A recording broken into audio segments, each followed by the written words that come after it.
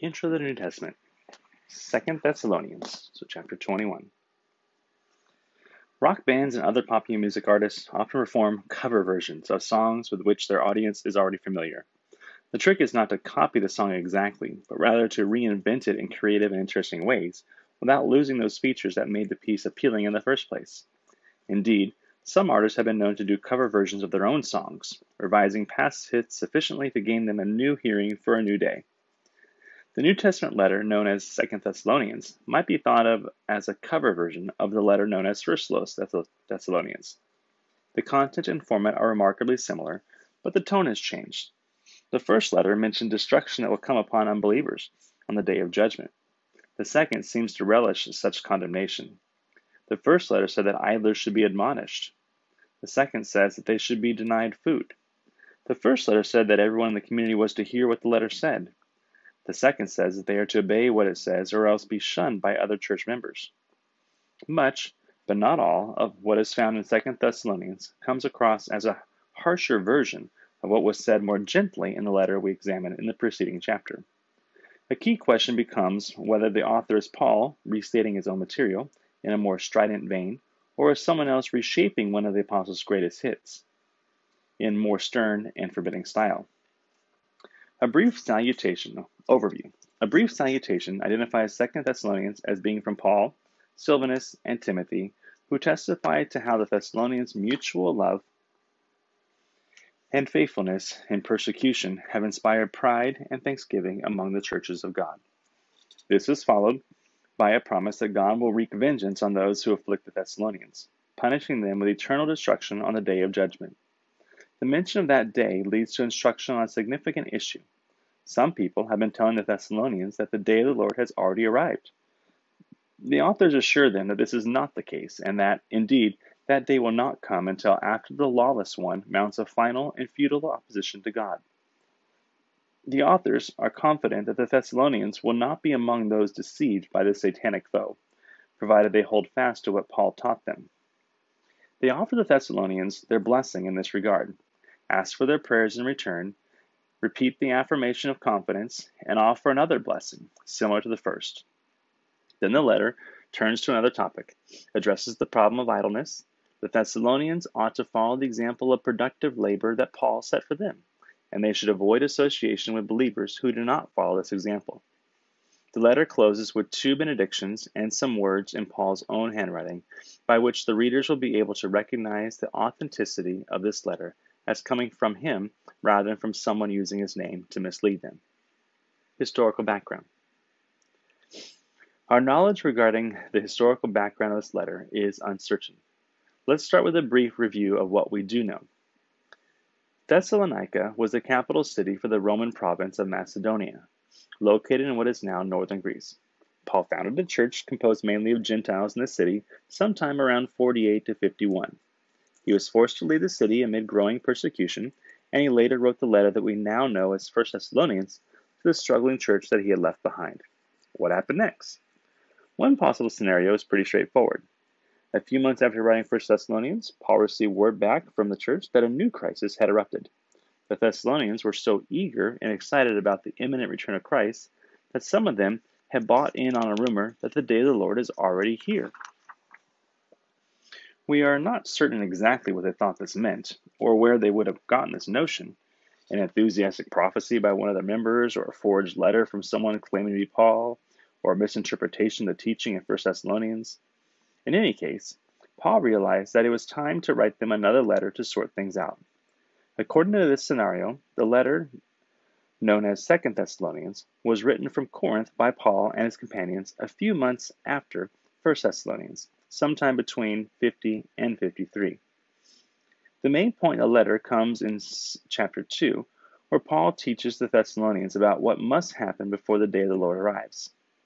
For many students of the Bible, the scenario outlined above provides a reasonable historical context for understanding this letter. It certainly is the context within which the church has been understood throughout most of church history. In modern times, however, an alternative scenario has been suggested and has gathered significant support. According to this view, the letter was not actually written by Paul, and it may not have been written to the Thessalonians. It comes from a later time, years after Paul's death, when Christians regarded the apostles' warnings as authoritative treatises, almost on a par with Scripture. By that time, as Christians had continued to think about the second coming of Christ, they had come up with ideas that would never have occurred to Paul, ideas developed in some response to things that had happened in the Roman Empire. Some of these ideas are presented in the book of Revelation and in the Synoptic Gospels, books that were written 2 or 4 decades after Paul wrote 1 Thessalonians. So according to this suggestion, some Christian who is unknown to us wrote a new letter from Paul expressing these ideas about the second coming. The person who did this apparently had a copy of 1 Thessalonians and used it as a model for creating a composition that would read something like Paul would have written. Although the letter is ostensibly addressed to the Church of Thessalonians, it probably was intended for circulation among Christians throughout the Roman Empire. If this is the case, then we don't know who wrote the letter, or where, or when, though proponents of this view think that some date in the 80s seems likely. Still, the main point of the letter is once again assumed to be the teaching about the end times presented in chapter 2. In sum, questions regarding the best context for understanding 2 Thessalonians revolve around the issue of whether this is actually a letter from Paul. If 2 Thessalonians is by Paul, then it should be read as one of his earliest compositions. Indeed, it is likely to be the second earliest Christian writing that we possess, and it may be read as a virtual postscript to 1 Thessalonians, dealing with a particular crisis that arose in one early Christian congregation. If 2 Thessalonians is not by Paul, then it should be understood as presenting generic instruction on what had become a matter of interest decades later. Major themes in 2 Thessalonians. The certainty of judgment. The author of 2 Thessalonians assures the Christians believers that those who are persecuting them will have to answer to God for their misdeeds. When the Lord Jesus comes, accompanied by angels, he will bring flaming fire and will wreak a terrible vengeance on those who do not know God and on those who do not obey the gospel. Thus, all opponents of Christianity, Gentile and Jew alike, will suffer the punishment of eternal destruction, separated from God's presence forever. A number of scholars have noted that Paul does write elsewhere about judgment and the wrath of God. But usually, he does not relish the eventual suffering of his enemies, as he is sometimes thought to do here. Nevertheless, the accent in this section of the letter perhaps is not on the negative aspects of judgment, but rather is on the relief of the afflicted and on the vindication of Jesus, whose name will be glorified at last. The coming of the lawless one. The most significant new content in 2 Thessalonians concerns the teaching that the day of the Lord, the second coming of Jesus Christ, will not occur until after the rebellion comes and the lawless one is revealed. This lawless one may already be present. The mystery of lawlessness concerning him is already at work. For the moment, however, he is being restrained by someone or something. After this restraint is removed, the lawless one will be revealed. He will take his seat in the temple of God and declare himself to be God, and then the Lord Jesus will blow him away, literally. We do not know for certain what this means. Scholars who think that Paul wrote 2 Thessalonians usually assume that he has filled the Thessalonians in on details that are unavailable to us. Interpreters often have assumed that some of the references in this section of the letter are to recent or current events in the Roman Empire. But there are many guesses as to which events those might be. Various offenses to Christianity associated with Caligula, Nero, and Domitian would qualify, especially if the letter is regarded as pseudepigraphic and thus as difficult to date. In any case, if the imagery is based on the author's visions of the future, then identifications with figures from his own time might be beside the point. The text might be intended simply to offer Christians a somewhat hazy and ambiguous forecast of things to come, with confidence that those who love the truth will be able to figure it out when it happens. It is possible, though by no means certain, that some of the imagery is symbolic. The temple could be a metaphor for God's presence or dwelling place. In any case, the main point of the passage seems to be to establish a chronology of events that disprove the notion that the day of the Lord is already here. The restraining agency has not yet been removed, therefore the lawless one has not been revealed, Therefore, the day of the Lord has not arrived. There are a few points of contact between what is presented here and in other New Testament writings. The lawless one described in this passage may be analogous to the Antichrist referred to in the Johannine letters, and to the beast mentioned in Revelation, though all these figures seem to be distinctive in some aspects. The idea that people in the last days will be deceived by satanic signs and wonders resonates with some ideas presented in the Synoptic Gospels, as is the claim that the end-time scenario will involve a great act of apostasy in the temple. The unique element in 2 Thessalonians is the reference to someone or something that restrains the lawless one until the appointed time, a point that apparently is not made elsewhere. The problem of idleness. The author of 2 Thessalonians addresses a problem of idleness that was mentioned in the first letter addressed to this church. This time a command is given. Anyone unwilling to work should not eat. It was common in those days for Christians to share a common meal together. Individuals may have viewed the provision of free food as a way to survive off the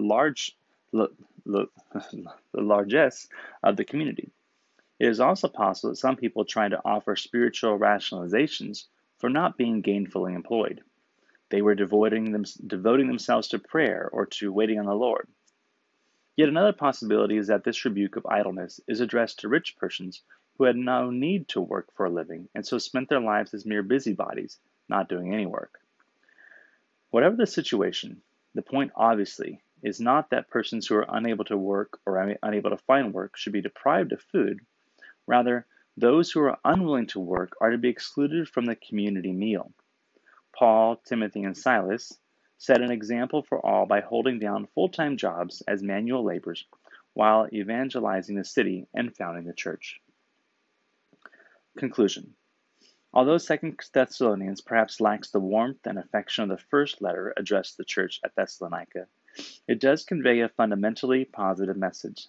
The harsh tone must be understood against the backdrop of the letter's two most prominent concerns: the virulent persecution of Christians on account of their faith, and an alarming misinterpretation of doctrine that threatens to undermine that faith.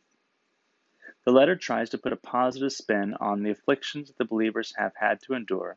Not only will the Thessalonian believers be vindicated by God's justice in the final day, but already, in the present, their suffering is having positive effects. Their endurance in these trials has made them steadfast, so that their faith is growing abundantly and their love for one another is increasing. The first letter, written to the Thessalonians, maintained that God's faithful people are destined to suffer. Now the second letter to them reveals why. Persecutions and afflictions are intended to make believers worthy of the kingdom of God. The eschatological teaching of the 2 Thessalonians also conveys a fundamentally positive message. Christians are encouraged to view themselves as living in what might be regarded as an initial phase of the end times. The events of the last days seem to be underway, but they have only just begun. The coming of Christ is soon, but not immediate. The time that remains is not to be wasted on fanatical speculation and idle anticipation. The Thessalonians should look forward to their almost imminent deliverance, but they should view the waiting period as a time to be used productively for Christian growth and mission, as a time for doing what is right.